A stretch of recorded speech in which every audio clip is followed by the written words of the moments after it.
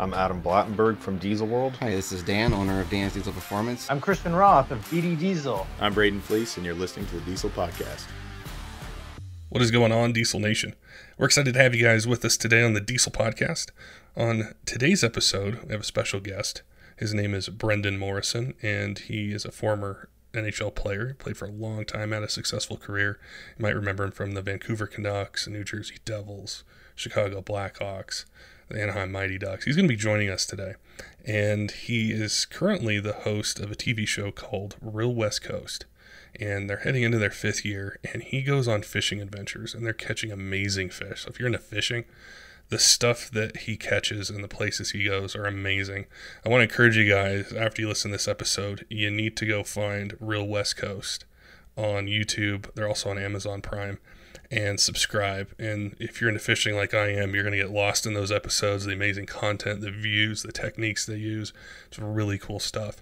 And I'm going to ask him some questions definitely about hockey. I'm a huge hockey fan, so there's probably going to be a few curveballs I throw him with some hockey questions, but really wanted to jump into fishing, the outdoors, and then the equipment that he uses. And he's got a Dodge Ram Cummins 4th Gen truck, and I wanted to ask him about that and how it helps him with what he's doing with his TV show and going on these adventures, towing his boat, trailer, anything like that. Before we get to the episode, though, we want to encourage you guys that with spring right around the corner and summer and these outdoor adventures we're chatting about, to make sure, if you're looking to get control over your transmission temperatures, to check out Mishimoto. Just go to mishimoto.com. You can check out the full lineup of products that they have.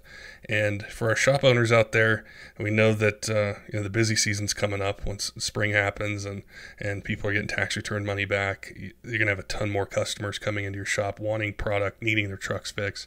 Make sure and check out Turn 14 Distribution. You can go onto their site, sign up if you're not already signed up, and they'll get an account manager to be able to help you, and they're dedicated to diesel, so they're going to know the brands and the things that you're looking for. They'll get you taken care of. All right, let's get to the podcast with Brendan and talking about hockey, fishing, and diesel trucks. Brendan, welcome to the Diesel Podcast. This is a really exciting episode where I get to chat about 3 of my favorite things, which are diesel trucks, fishing, and hockey. So it's a hat trick, I guess you could say, with the topics we got planned today. That is a natural hat trick for sure.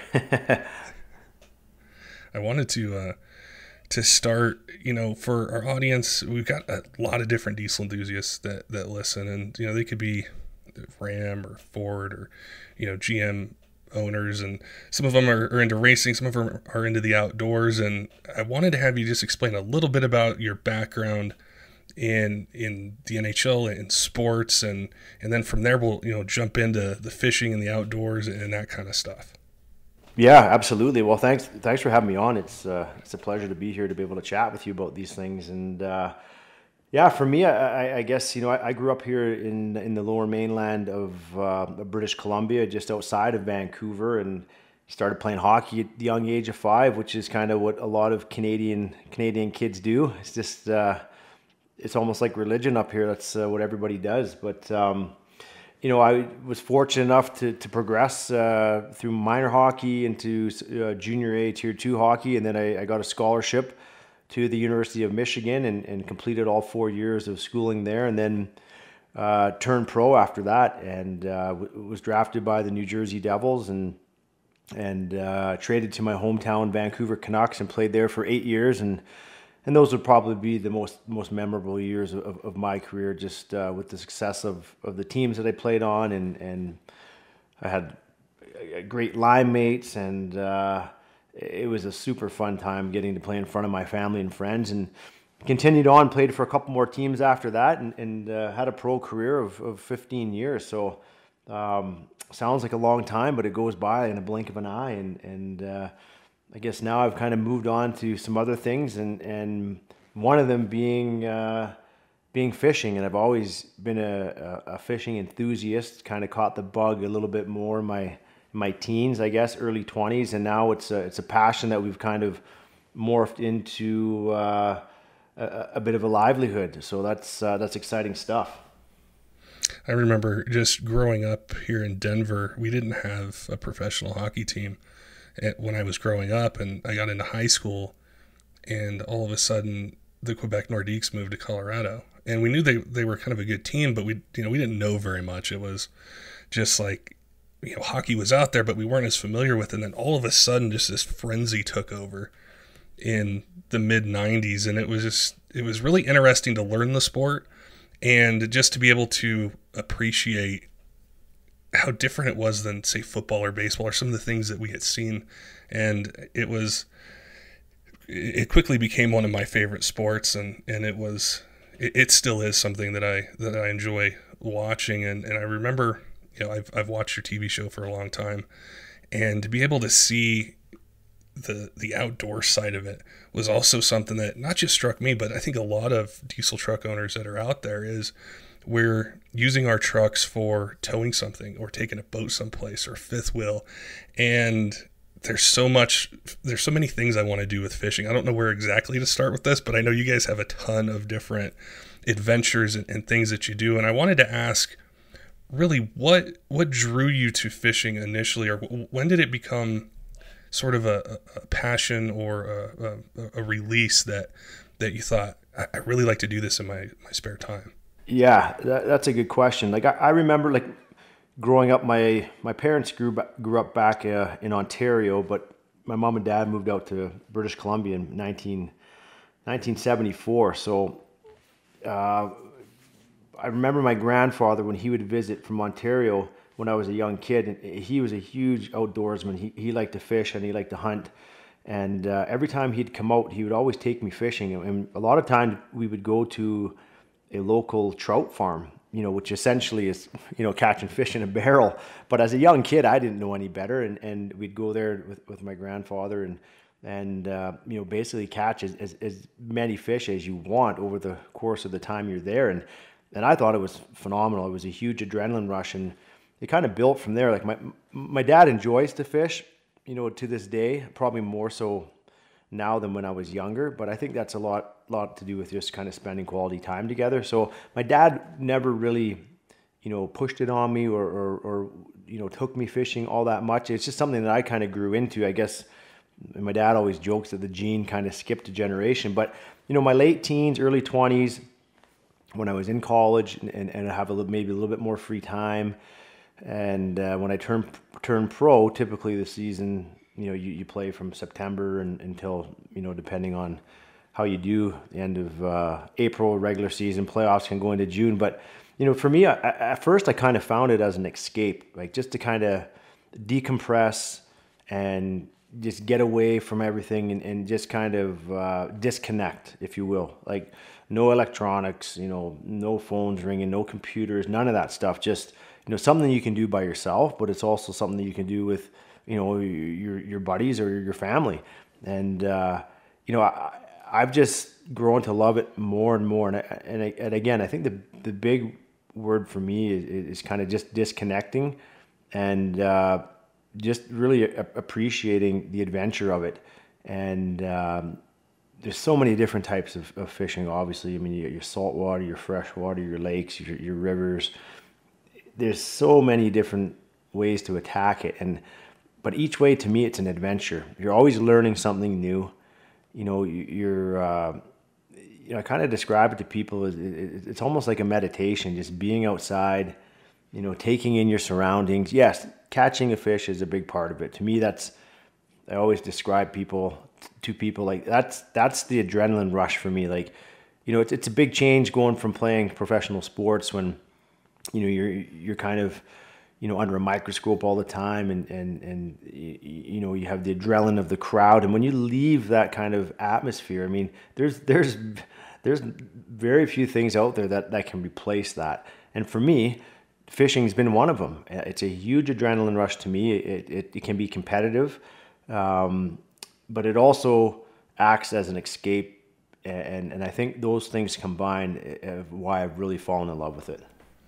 That really I couldn't have said it better myself. As a kid, it was much the same way, where my father loved to fish, and we'd get up at 3 or 4 in the morning and we'd leave the city and go to the middle of the mountains, and just being disconnected from everything. And there's water, and you have the bait and a boat, and you're just out there, and it's so quiet. And then as a kid, you have the fun of catching the fish and everything. And it always stuck with me. And I didn't do it for a really long time until I got older, where now there's so many ways we're connected with social media and our phones and all this stuff. And it's just so nice sometimes to go someplace where there's no cell phone service. I don't have to worry about what emails I'm getting or anything like that. And it's just me with a fishing rod and a reel and bait and the patience of it. And there's a lot of lessons, I think, to be learned through fishing. And patience was definitely one that I learned is, you go out there and you want to catch the fish, but sometimes they don't bite. Sometimes you don't get any. And it's just appreciating everything else that's going on with it. And it's something that is a release for me as well. So I definitely identify with what you were just talking about. Yeah, man. Like for me, it's kind of, we did a trip this past year where we did a fly fishing trip on a stillwater lake up outside of Kamloops, called a Hyheum. And, one of the things we talked about there was like, this is just like back to basics, man. Like just, everything's just simplified. Everything's just, kind of dumbed down. You're cooking over an open fire. You're hanging out with a couple buddies. You're listening to like loons on the lake. You're watching stars in the sky. I mean, all that stuff, man. When you experience it, it's addicting. You had mentioned the adrenaline rush and the different types of fishing that there are. Is there a particular one that is your favorite, or do they each have different aspects to them where you appreciate the lake, the stream, the salt water? Oh, geez. Like, honestly, I appreciate them all. Like each fish is so unique and depending on, again, if you're fishing in salt for salmon or halibut or lingcod, on rivers or lakes for trout, steelhead. It's just, to me, I mean, maybe if I had to pick one to be the absolute ultimate experience, it's very, very difficult. But I would probably say fly fishing for tarpon on the fly, and you're basically sight casting for these fish in 3 to kind of 5 feet of water. Your guide's kind of pulling the boat along. What you're hoped for is no wind and no clouds in the sky, so there's no ripple on the water. It's super hot out, and you'll spot a fish. The guide will start yelling. Typically, he sees them first because he's a little bit higher on the platform. And the guy who's casting would be up on the bow of the boat, and he'll yell like tarpon, 2 o'clock. So, the nose of the boat's always at like noon. So you point your rod till 2 o'clock. He's like, okay, he's moving left to right or right to left. He's at 100 yards. Do you see him? And now, man, you like your heart is just like about to jump out of your chest. Like it's just racing. It goes from like 0 to 100 like that. And you can practice casting as much as you want, but it's like, once you get into the game, I mean, things change, and the adrenaline and guides positioning the boat, and it's so important to make a good cast. Like if you cast over that fish, you've lined him and he's gone. But if you cast, too short, you won't see your fly. But I mean, to experience a hookup on like a dry fly with a tarpon, and you put it in the right spot, and the guide's yelling, bump it, and you're slowly pulling that fly, it's moving, and you see that tarpon turn, and he comes in and hails it. It's like, man, just clear the line, like get your feet off of any loose line you have, because this thing is just going to start to smoke. And I mean, I've had runs with these tarpon where my reel is actually hot because it's been moving so fast. You can barely touch it. So to me, that's, if I had to pick one, that would probably be the one. But I mean, oh geez, it is tough. Like I love all kinds of fishing. The art form of it is what I'm learning to appreciate the older I get. And I wanted to ask you about, because hockey to me is also an art form, or any sport really, and the expertise and the things that are done in any sport, especially at such a high level like you were at. How would you say, is fishing very similar to that in the technique, the art form of it, and trying to master it? Is it similar to sports? Yeah, there's a lot of similarities or parallels. Like, again, kind of depending on what species you're fishing for. I mean, there's some species where, it's just kind of brute strength. Like if you're fishing for, these big white sturgeon in British Columbia that kind of live in the Fraser River, they're the largest freshwater fish in North America. And sometimes these fish get up to, 12, 14 feet, over 1,000 pounds. And when you hook a big fish like that, or even a fish that's 500 pounds, it's kind of just a test of will and who's going to break down first, you or the fish.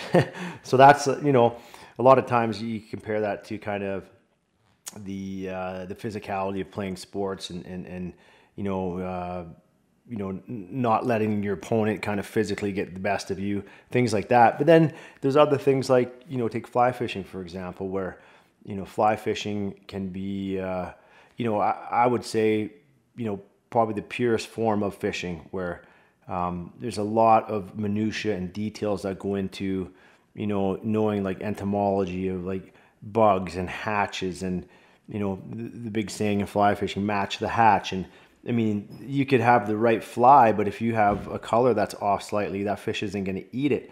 So that's where it's important to, adjust and kind of be able to change on the fly, kind of think on your feet and be technical. I was just thinking about, the passion of fishing, and a lot of the guests I've had on the podcast have talked about how they had a passion for either racing or diesel trucks or even just being an entrepreneur. And a question that a lot of people will ask when they haven't quite done it yet, they're thinking about it in their mind, is how do I take a passion and turn it into a career? And I wanted to ask you how you've taken, or some advice that you would give to people to take this passion you have for the outdoors and the wilderness and for fishing and be able to turn it into something that you're dedicating your time to now, and something that you're using, every day to, keep challenging yourself, and also to, take, people on fishing trips and do these different things. How did you do that? How did you combine that passion with making it a career? Yeah, well, I think there's a couple of things that go into it. One, I've always kind of been a believer that if something's important to you, then you find the time to do it. Whether I was a young kid growing up playing hockey, I mean, it's just something I love to do. It was a passion of mine. I never viewed it as work. It's just something that, hey, I want to be out here every day as long as I can until my parents call me inside and it's time for bed. And that was my approach. So when you're enjoying something and you're having fun doing it, I also believe it's easier to work hard, right? If you go to work, or you go to school, or you're going to, in my case, the ice arena every day, and if you're a little bit down or you're not enjoying what you're doing, well, man, is it ever tough to kind of get motivated to work hard. But when you're enjoying it and you're loving it, it's easier to work hard. So for me, I think those two things, and then just really having confidence in yourself and the belief that what you want to do is the right thing, or you kind of stay true to what you believe. And I think people respect that, right? Like, you're not trying to be somebody you're not. I mean, we were trying to invent the wheel when we started Real West Coast. It was, okay, how can we take something that we love to do and really kind of share our experiences and our passion with other people, and try and encourage other people to get outside and enjoy the same thing. And that's kind of the approach we took to it. So, I mean, there's been a lot of great fishing shows out there that have been around a long time. And again, our approach to it was, we wanted to try and capture the whole picture of the adventure. Not just, okay, here's another fish, boom, boom, here's another fish. Let's show, like, the adventure of getting there. Let's show when we get there. Let's talk about some of the surrounding area. Let's show the location that we're in and being able to experience. And I think, people have appreciated that. And I know it's something that, I think as time goes by, you put more stock into as well. When you're young and a little bit naive, those things don't really come into your mind as often, I don't think. But as you get older, you do start to appreciate, I guess, the small things a little bit more.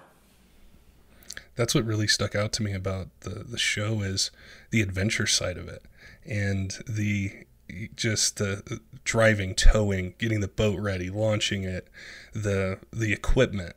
And that was going to be the next thing I ask you, is how does equipment, or the things that you need to do these adventures, how do they factor into how successful you may be, say, on a fishing trip or may not? How important is choosing the right tools enabling you to have, say, a successful trip to catch a sturgeon or catch a salmon or whatever it is you may be going for that day?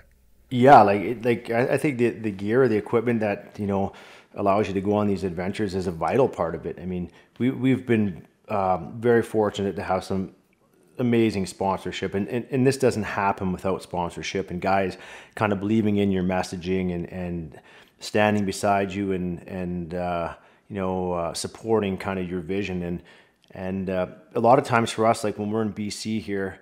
We have long commutes. I mean, we live in a big province. Some of it's very remote. And talking about sponsorship and partners, we're very lucky to be affiliated with BD Diesel. And what they've brought to the table for us has helped us immensely as far as things like towing our boat.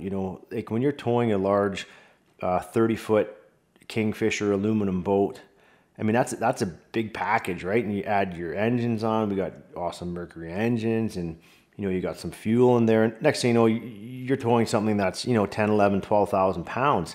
And to have the relationship with BD Diesel and their technology that goes into their trucks just makes our towing of that boat to get to places that much easier. I mean, you feel safe, you feel confident. We have, acceleration, stopping, all that stuff where sometimes you don't think about it. And then you get introduced to it and you're like, oh my God, this is a game changer. Like on Vancouver Island, there's a lot of tight, windy logging roads. So response is a big part of it. And, that's just added so much to us being able to get into a lot of these locations. And it's been awesome. It's one of the things about, I think, the western part of the continent is just how different the terrain is. And this, whether it's mountain passes, steep grades, different kind of challenges you have towing a boat or trailer. And no matter who I've talked to that has a diesel truck, it could be a brand new one with, the latest and greatest power ratings, is once they get into the mountains, it's like, I want a little bit more. I need a little bit more. I noticed the difference, being on flat ground and towing it versus heading up to 10 or 11 or 12,000 feet over a pass. And I wanted to ask you with your truck, one is what year and make truck do you have? So the truck that we primarily use on our show is a 2012 Ram 3500. It has a 6.7 liter Cummins engine in it. And when you were thinking about a truck to tow your equipment with, did you know right away, hey, I want to get a Ram Cummins, or did you look at the different brands, or what drew you to that particular model? So to be honest with you, it was kind of just BD Diesel, and them allowing us to have access to some of the vehicles that they have. So we, like me personally at home here, I have a Chevy 3500. And I have a TS booster in there, which we can get into talking about that. But the main truck that we use for towing our boat, it's that Ram, and it's equipped with like SXE Cobra twin turbos.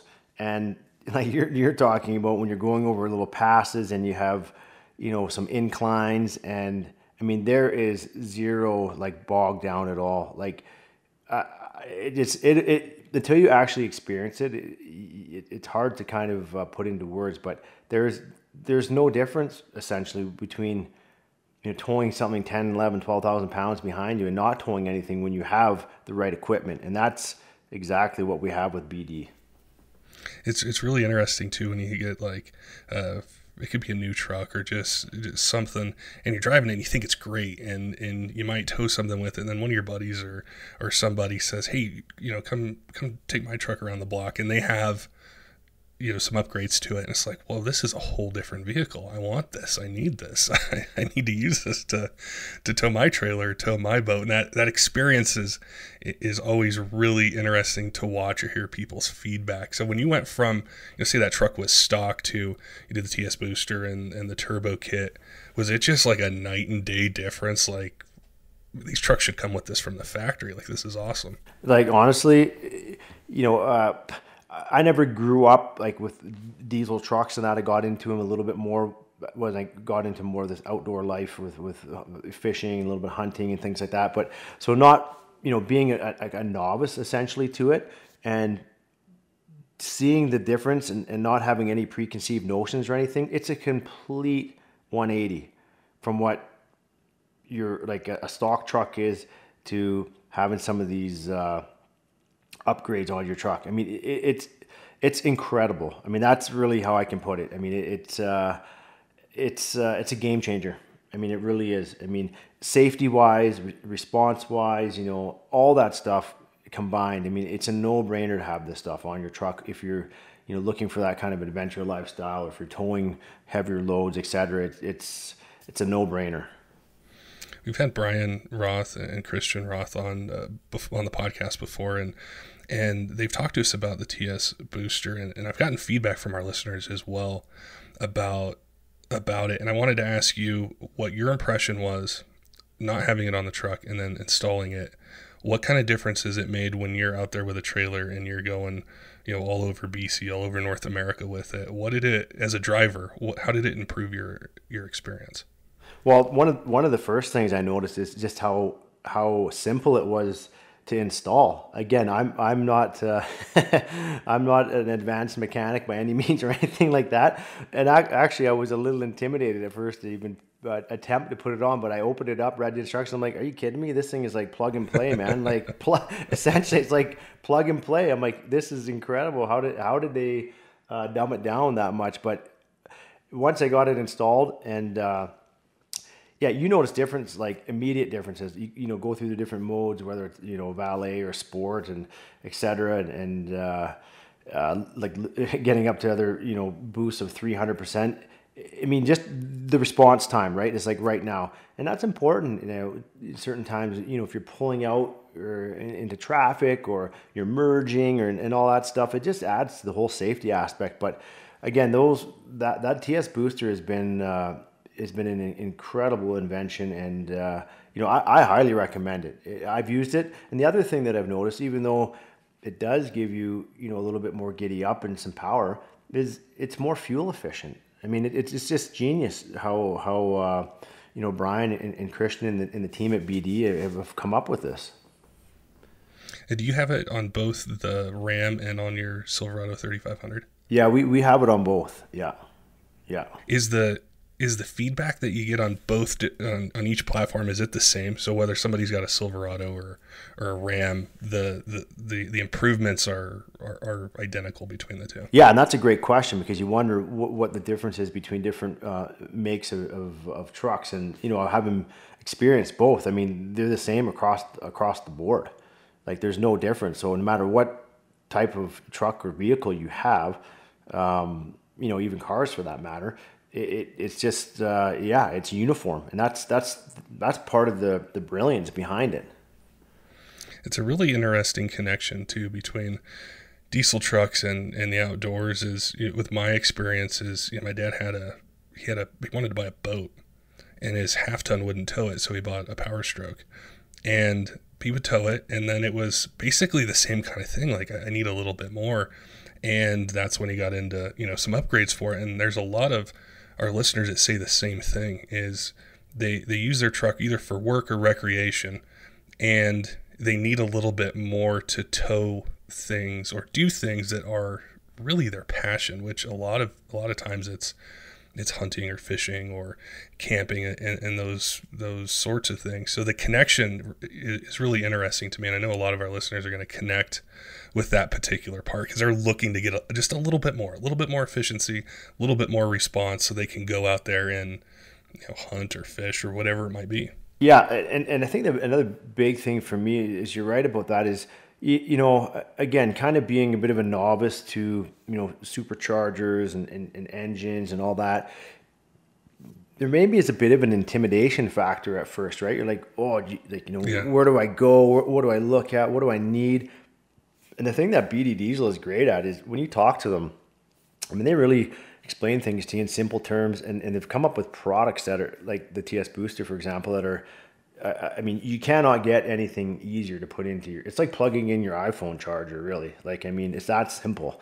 So, you know, if you have questions or you're uncertain about certain things, you don't just really know what you need or what you could use.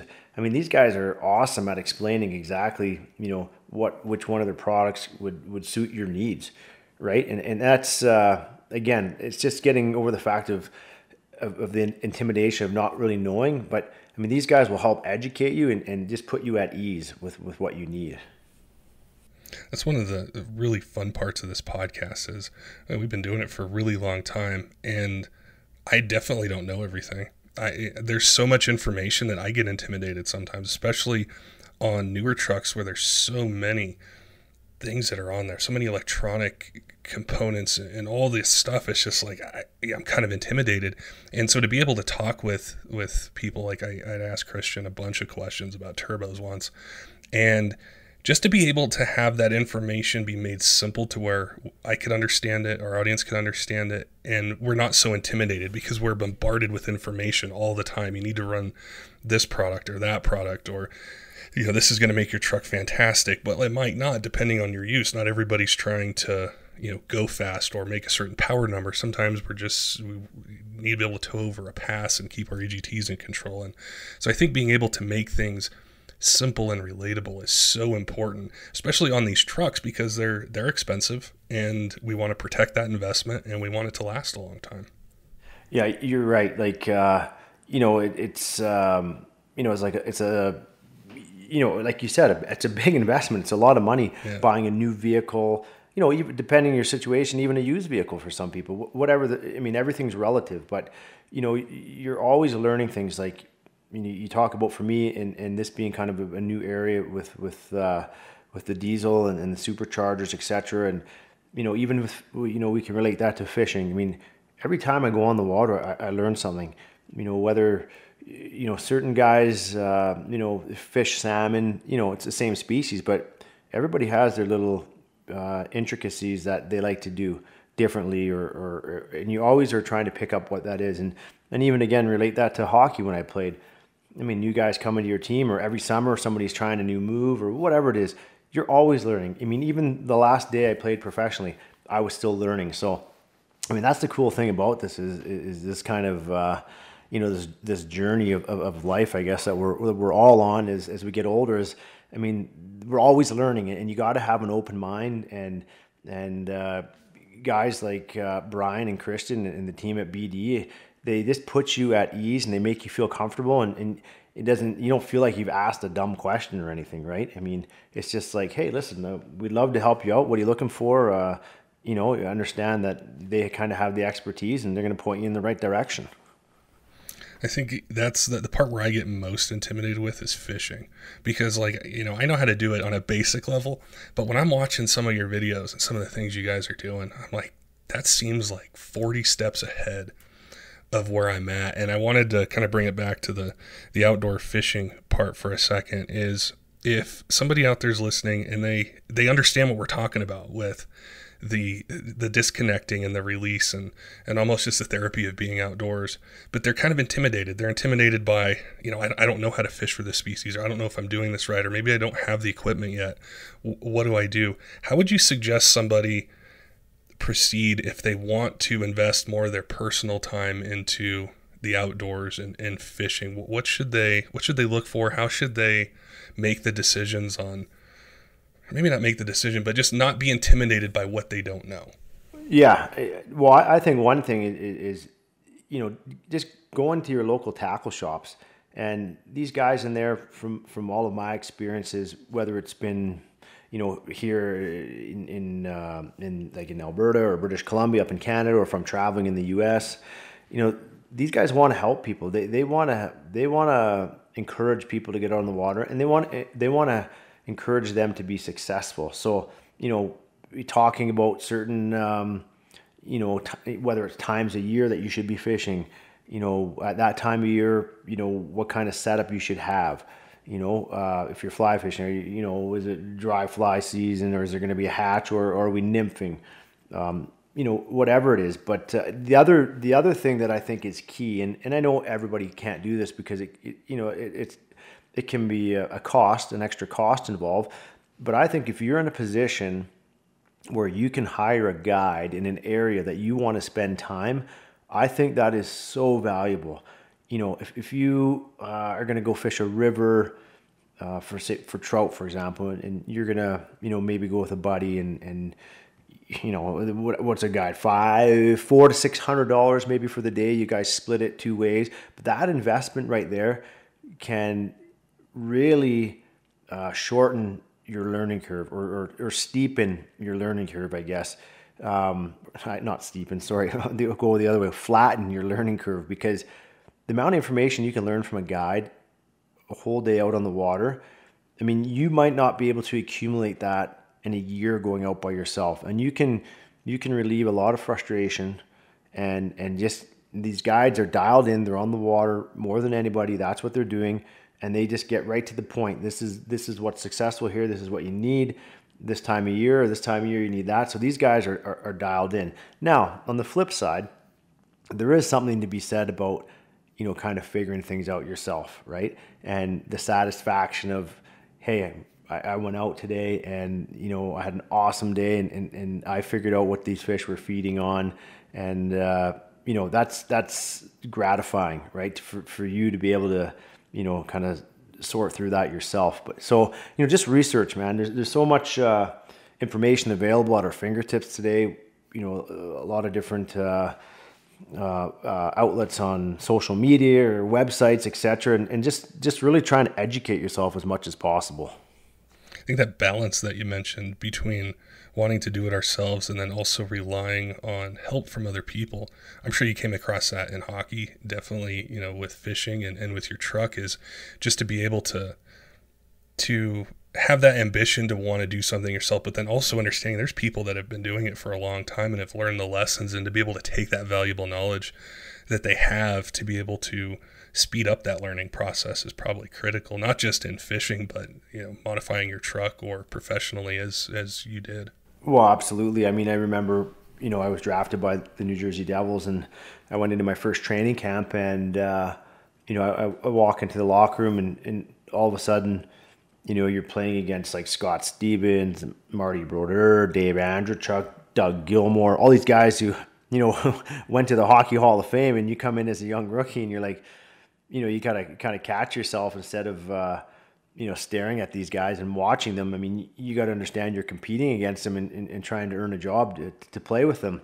And, that's all part of the process, right? It's no different than fishing. You go out, again, early maybe in your fishing career, and you're just trying to, kind of sort things out, figure things out. You may be beside a guy in another boat, or standing beside a guy on the river or in the lake who's hammering fish, and you're not getting anything. It's part of the evolution of learning and understanding the process. And then once you kind of get some confidence and a little bit of belief in yourself that, hey, I can do this, then it just kind of takes off. I wanted to ask you more about Real West Coast and what you guys have planned for this year. I'm sure that the last year there were a ton of challenges that existed with the pandemic and those sorts of things, but you guys are always on the cutting edge of delivering amazing content. And any episode I watch, like, I'm engrossed in it. I stop what I'm doing and I watch the whole thing. It's not on in the background. So I was curious as a fan, what are some things you guys are looking to do this year that I can tune into and keep my eye out for? Yeah, well, we're entering into season 5 here of Real West Coast, and I've been, again, very fortunate to have a situation where, my good friend of mine is also our cameraman. He's our producer. He's our editor. He kind of does it all. And Mike Bemister just, he's got to be one of the best in the business at the way he kind of tells the story and edits it, and it just flows for the audience. And I'm so fortunate to have him and be a part of Real West Coast. But for us, we try to change things up a little bit every year as far as our locations. Up until last year, we've always tried to go to a travel location, whether that be, out of Canada. We've gone up to Alaska, we've been to Hawaii, we've been to Belize, we've been down to Mexico. So, obviously things have changed with the pandemic and travel protocols. But so we're pretty focused on Canada and mainly Western Canada and British Columbia. We do a ton of ocean fishing there, saltwater for salmon, halibut, lingcod, albacore, tuna as well on the west coast of Vancouver Island. And we get into fly fishing, some stillwater stuff. We've done some river fly fishing, some steelheading. So just, we're so lucky in British Columbia and in Western Canada with just the different species of fish and the area that you can fish. So, we've had some chats this year about maybe going north in BC a little bit, targeting some different areas that we haven't been to for a couple of years. And, just keep things fresh, man. Like, we get some feedback from viewers of where, they would like to see us go fish. A lot of people like to see stuff that's real local, that's, real close and accessible to them. And then other people like to see us when we go away to lodges and things like that. So I think the key is just to have a good mix, really have that interaction with your fan base and kind of get an idea of what they enjoy and what they like to watch and go from there. I mean, we're just in the process of putting together our shoots this year. Again, you got to be flexible right now because of all the different criteria with the pandemic. We don't really know exactly what's going to happen. I don't think anybody knows exactly what's going to happen. So, a lot of it's timing. We got to have windows open where, hey, there's good weather. Hey, the fish have shown up.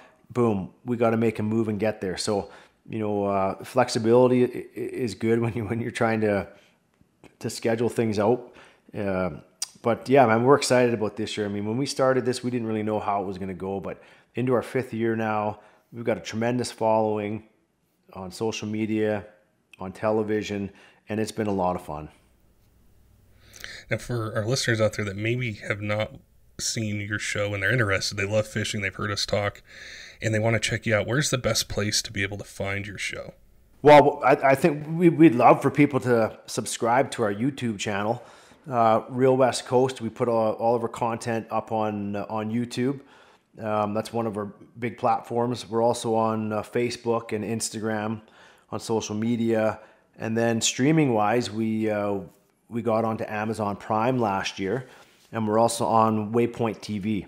So those would kind of be the main channels that would be, I guess, across North America, if you will. And we're on some more local channels in British Columbia and across Canada, Czech TV and Wild TV. So yeah, that's kind of where it's at. But yeah, get on YouTube, man, and subscribe to Real West Coast and get entertained with some adventurous fishing content. Oh yeah, it's awesome stuff. We'll make sure, when we post up to have people go check you guys out and see it. It's, like I said, I watch as many episodes as I can. Sometimes more. Sometimes I watch them more than once, and I jot down some notes where I need to go and do some fishing. And I know you're a busy guy, but before you go, as a hockey fan, I've got to just ask you one question. I was thinking about this once we were gonna have you on here, and I'm just a fan, but I'm curious. Who were some of the toughest goaltenders that you ever played against? Yeah, well, man, there's so many good goaltenders, but you guys had a great one there in Colorado for a lot of years in the late 90s, early 2000s, Patrick Waugh. And I know Colorado knocked my team, Vancouver, out of the playoffs in 2001 and went on to win the Stanley Cup that year. And that was they had a Hall of Fame team with, Sakic and Forsberg and Ray Bourque, of course, who came over from Boston and won the Cup in his final year. So Patrick Waugh's right up there, played with Marty Brodeur in Jersey. He's one of the all-time greats. Dominic Hasek was always a difficult goaltender to play against. He was just so unorthodox in the net. One of my teammates in Vancouver, Roberto Luongo, I mean, he put together a couple performances that may have been the best goaltending I've ever seen in a single game. So, yeah, I'd say those guys there. That's a pretty good list. Yeah, it was always really fun to watch hockey in like the mid '90s and on. And as I mentioned, in the beginning, is not being exposed to hockey, and then all of a sudden there's this team here, and we all kind of jumped on board, and the battles they'd have with Detroit, and then there was Dallas, and I remember Vancouver and how tough Vancouver was, and just some of those players and everything. It's an amazing sport, and it's something that I still appreciate, and like I said before, when we had the opportunity to have you on, I was super excited, not just for that, but for what you do with the TV show and fishing and your insights into it. And I appreciate you taking the time and giving us some really good content and some tips and advice, whether we're towing or fishing or looking to just connect with nature and just kind of de-stress.